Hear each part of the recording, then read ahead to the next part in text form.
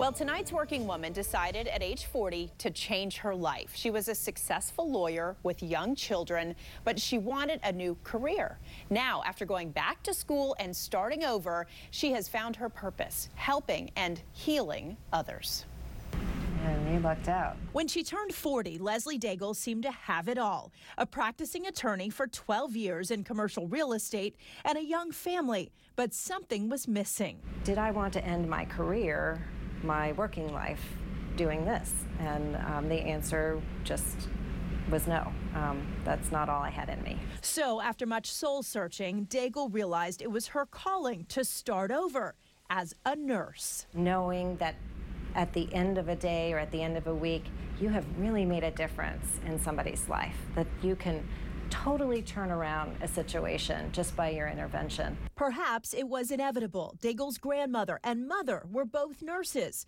After going back to nursing school, she knew exactly where she wanted to work. I'll check your blood pressure. Daigle is now assistant patient care director at the outpatient clinic at Virginia Hospital Center, a place where she's helping Arlington's low-income and uninsured patients at the clinic.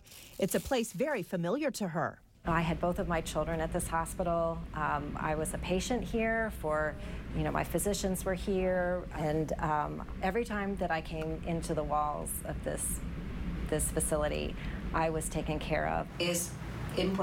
Her new job also allows her to use her skills in Spanish. This is rewarding work after taking a courageous leap of faith. And I would say to any woman, it's okay that we don't make the perfect decision for ourselves now when we're 18 and, decide where we go to college and what graduate career will follow. You can change and make a difference.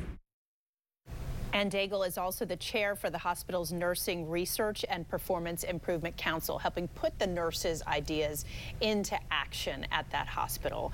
We were talking earlier about it's not that unusual for people to make a career change, but I think a lot of us feel like once we've made our choice, you have to stay there. No, and she's saying, go out on a limb. I love those people because they live by that model that life's not a dress rehearsal. That, if there's some passion you're following and then it fizzles, find another passion. Yeah, it takes courage. Absolutely does.